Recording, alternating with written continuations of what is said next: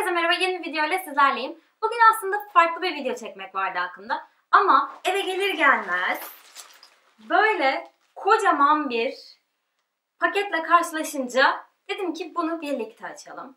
Çünkü ben bu kadar büyük bir sipariş vermemiştim. İçinde ne var gerçekten çok merak ediyorum ve ilk defa sizinle birlikte göreceğim. Tabii ben güneşin batmasını bekleyecek kadar sabredemediğim için böyle arka planı birazcık değiştirmek zorunda kaldım. Umarım bu yandan gelen ışık da çok fazla rahatsız etmiyordur. Bakalım neler varmış içinde. Hemen sabırsızlıkla ben bunu açıyorum. Daha fazla bekleyemeyeceğim. Oh. İçinden bu çıktı. Bir de şu faturayı ayıralım. Şöyle 2 tane büyük paket çıktı. Başka da bir şey yok.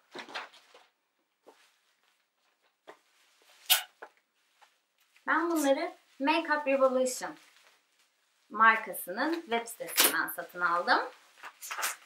Ben bunları alırken 25 poundluk alışveriş yapana 25 poundluk ürün hediye ediyordu. Büyük ihtimal bunlardan birisi o hediye ürünler.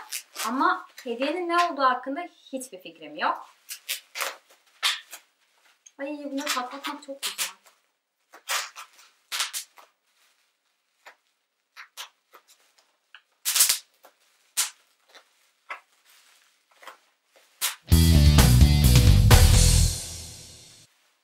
Sanırım bunlar hediyeler. Hediyelere sonra bakalım bence. Diğerini açayım ben. Bir sürü şey var. Bunu da bayağı bir doldurmuş. Evet, bunlar benim siparişlerim. Bakalım burada ne varmış? Görebiliyor musunuz? Sanırım biraz parlıyor. Kutusundan çıkartayım. Geçenlerde bildiğiniz gibi Sephora mağazalarına Too Faced markasının chocolate paleti geldi. Bu onun muadili olarak gösterilen bir ürün. Makeup Revolution markasının. Zaten görüntüsüne baktığınız zaman bu da aynı şekilde çikolataya benziyor. Renkleri de çok benziyormuş. Açamıyorum. Açamıyorum. Oh. Güzelmiş.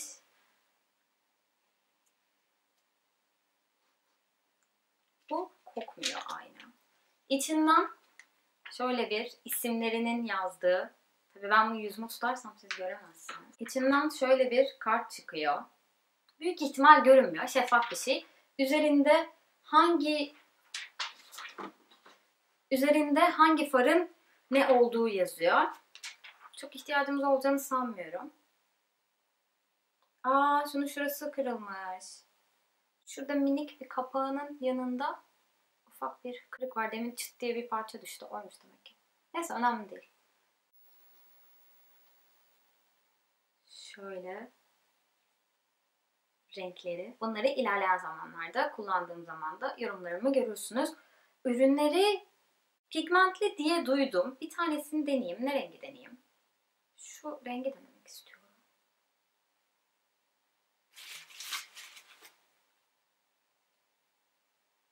Yani iyi gibi. Bilmiyorum. Böyle elime sürerek de pek anlayabileceğimi sanmıyorum. Doğru düz bir makyaj yaparaktan görebiliriz. Ürünler bana yaklaşık 2-3 haftada geldi. Bakalım bir sonrakine geçelim. Bu Makeup Revolution'ın yeni çıkardığı paletlerden bir tanesi. Iconic Elements isimli. İçinde kaç diyordu? 13 mi diyordu? 12 mi diyordu? Evet. 12 tane. Bu 40 çıkmasın. 12 tane şey var. Bu bantlıymış. Diğerini bantlamamışlar. Bunu bantlamışlar bak. Ben bunları açana kadar kaç saat geçecek? Neyse, becerdim. Yes.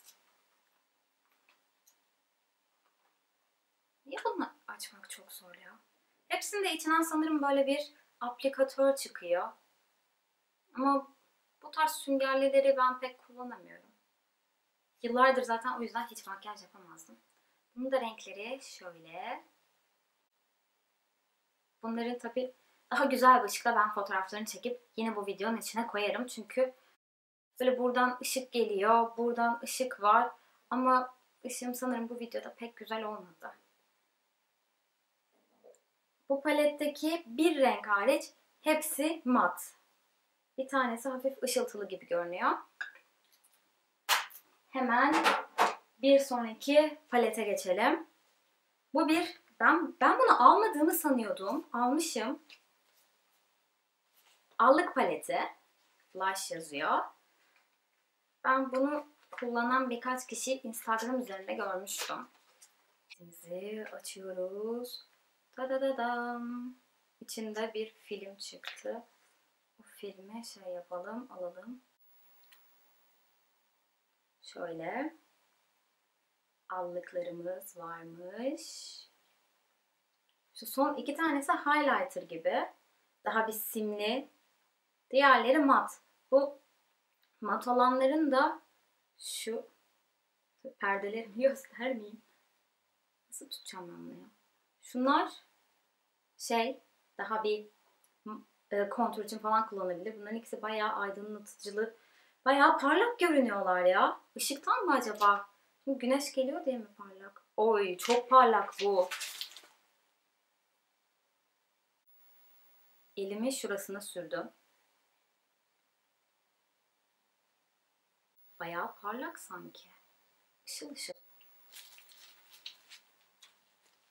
Ama pembe. Bir sonraki paletimiz Naked Underneath isimli palet. Bunun üstü böyle tüylü. Ama ben sevmedim sanki ya. Böyle tüylü tüylü. Ben bunları neden açamıyorum ya? Hah. Oy. Bunlar çok güzel. Şöyle tutayım.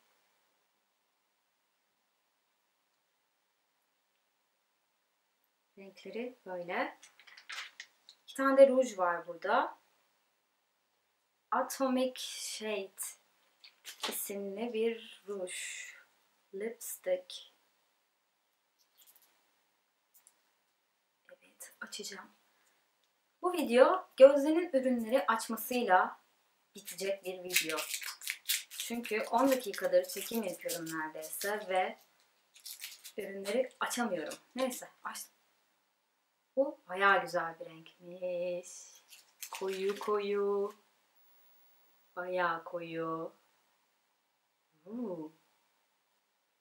Tabii bu kadar koyu ruju, ne ojesi? Aklım fikrim ojelerde. Bu kadar koyu bir ruju bakalım ne kadar sık kullanabileceğim. Özellikle Almanya'da renkli giyindiğimde bile insanlara tuhaf geliyor. Bir de Salvation Velvet isimli Velvet Vamp Lip Gloss. Bir de bunu almıştım. Bu da bayağı koyu bir renk ama daha kahverengi. Tahminimce biraz daha açıktır rengi. Yo, bildiğin bayağı koyu. Bayağı koyu bir renk. Kahverengimsi. O halde diğer ürünlere geçiyoruz. Bakalım bana neler yollamışlar. Pure Pigments. Tan 2 renk. Levity ve Starless renkleri.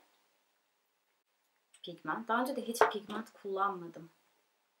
Bakalım. Oy. Bu ne? Oje sanmıştım.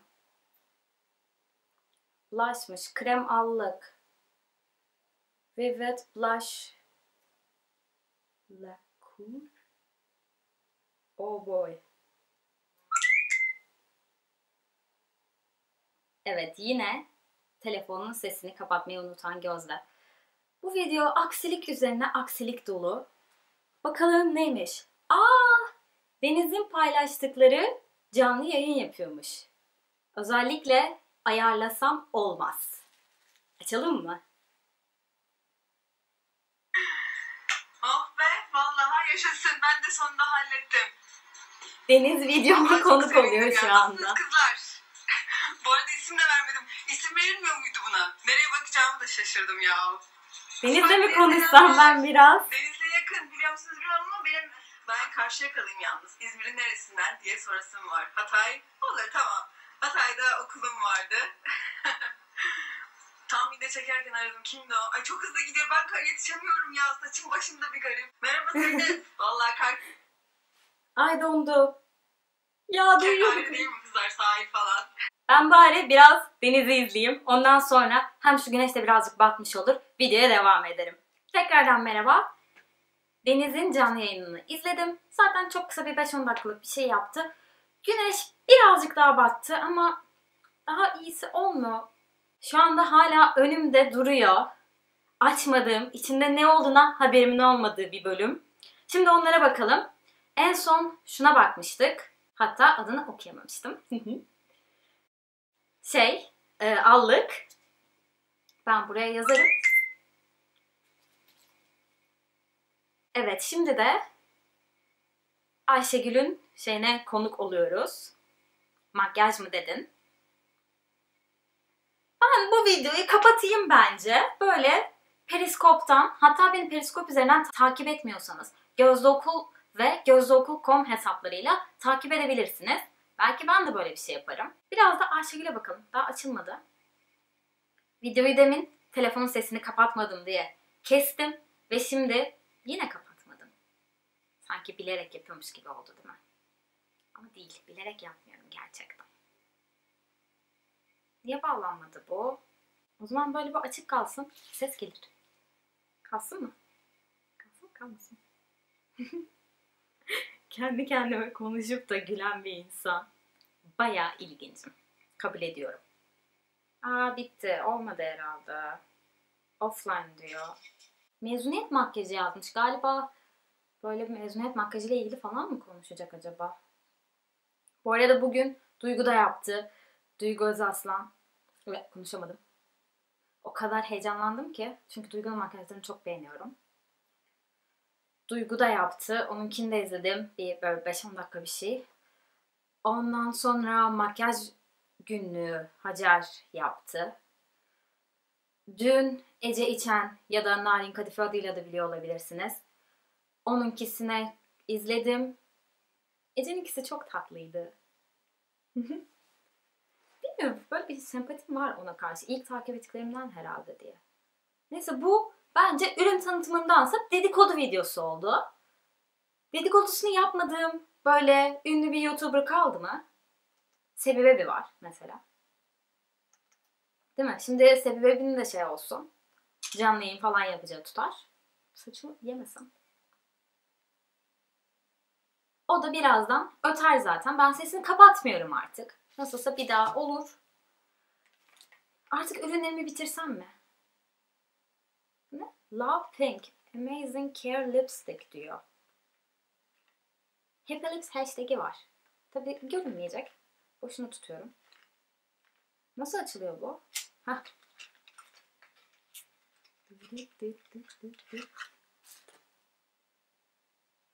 Evolution.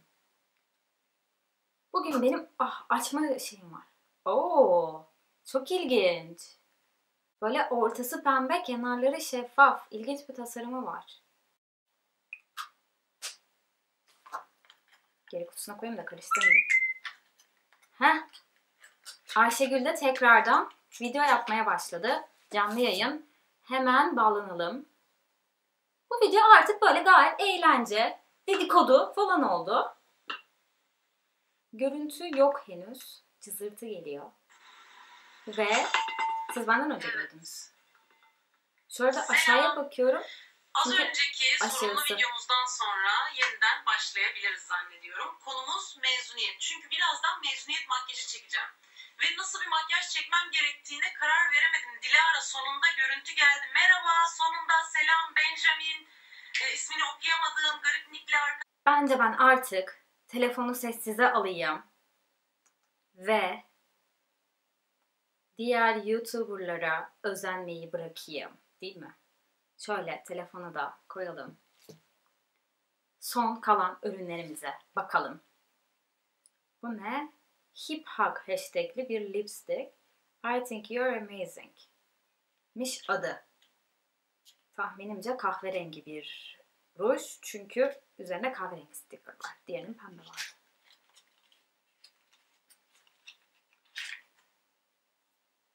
Ambalajı da birazcık farklı.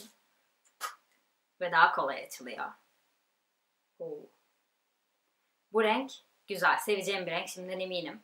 Çünkü bu tarz kahverengi rujları seviyorum. Kullanıyorum. Hepsini deneyip göreceğiz. Bakalım güzeller miymiş, değiller miymiş. Bir sonraki. Bu da ruj. Bu da pembe. Electric Love. Bu da Amazing Care Lipstick'miş. Büyük ihtimal bir önceki gibi böyle ortası pembe, dışı şeffaf olacak.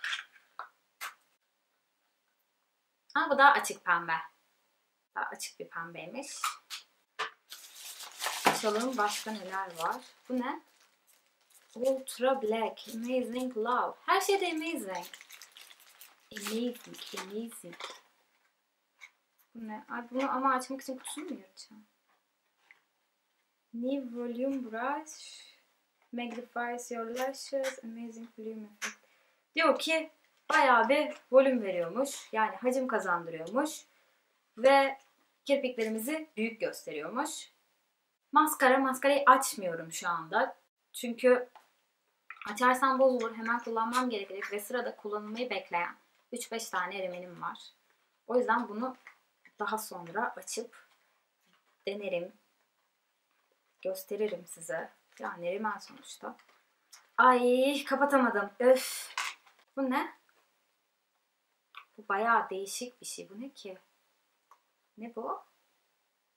Eye primer. Göz için primermış. Bayağı ilginç bir tüpte. Peki. Oo. Bu kocaman bir şey. Farlar da simli. Şunlar allık herhalde. Bunlar far. Bu da pudra sanırım. Go to the city. Bir palet. Ne paleti bu bilmiyorum. Ama herhalde allık far falan işte. Bence öyle. Parlak al. Bir sürü farım oldu ya. Ben bir daha far almayayım. Bunları ömrüm boyunca kullanırım çünkü. Normalde far sürmeyen birisi olaraktan. Yani işe giderken genelde geç kalıyorum. O yüzden. Bu ne? I'm Powerful isimli 6 shimmer ve mat farlar diyor. Lipstick selected. Lipstick mi var bir de içinde? Eyeshadow diyor, lipstick diyor. Nasıl açılıyor bu? Bunu da bantlamışlar. Ürünler bayağı mı iyi, bana mı öyle geliyor?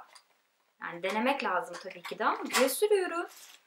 Yani yarı fiyatına falan almış gibi oldum. Bir sürü ek bir şeyler geldi yani. Ha tabii üstüne bu rujunu görmedik.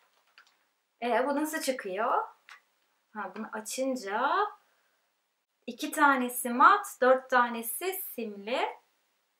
Göstereyim mi? Şöyle. Ne renk rujmuş bu? Böyle bu da kahverengi, içine minik ışıltıları olan ama daha bir kırmızımsı bir kahve sanki. Öyle bir ruj. Bir sürü de rujum oldu. Bir sürü de farım oldu. Ben bu kadar farı bilmiyorum ne zaman kullanacağım. Başka önümde kalmadı sanırım. Çısır çısır yapıyorum değil mi? O zaman bütün hepsi bu kadardı. Bu videoyu buraya kadar izlediyseniz çok teşekkür ederim. Videoyu beğendiyseniz, samimi bulduysanız beğen butonuna basmayı unutmayın. Bu video ile ilgili yorumlarınızı özellikle bekliyorum. Çünkü bayağı farklı bir video oldu. Yani telefonun sesini açık unuttum. Deniz'i gördük. Makyaj mı dedin Ayşegül'ü gördük. Bilmiyorum. Ne yaptım ben? Nasıl bir video oldu bu? Hiçbir fikrim yok. Şöyle ürünlerin hepsine topluca bir bakalım. Yeni videolardan anında haberdar olmak içinse kanalıma abone olmayı unutmayın. Yeni videolarda görüşmek üzere. Hoşçakalın. Bu videoyu Sanırım ben sevmedim. Şöyle dursam daha iyi sanki. Işık arkamda. Değil mi? Böyle biraz daha iyi. Güneş batmaya başladıkça. O zaman kameramızı hafif çeviriyoruz. Üf. Almanya'nın olmayan güneşi geldi bugün beni buldu tam da video yapacakken. Orada dışarısı da çok soğuk. Hani güneş olduğunu hiç bakmayın. Bayağı soğuk. Kışlık kalın montumu giydim yani bugün. Bunun havasından nefret ediyorum. Gerçekten. O zaman diğer ürünlere geçiyorum. Çevirmekle olmuyor. Aşağı yorum olarak bu videonun ışığıyla ilgili yorum bekliyorum diyeceğim. Ama büyük ihtimal ben zaten göreceğim de her halükarda bu ürünleri yayınlamak için yayınlayacağım yani. Çünkü gerçekten çok ilginç şeyler var. Ayarlasam denk gelmez de gerçekten. Ben hep aşağıya mı bakıyorum kendime bakmak için? Açamıyorum. Aa, ben bugün hiçbir şey çıkartamıyorum. Bu nasıl çıkıyor ya? Çıkmıyor. Çıkmıyor. Evet, oluyor. Başarıyorum. Kıracağım şimdi. Birazdan çat diye ses duyarsanız Allah kırıldı. Ah çıkardım. Oldu, başardım.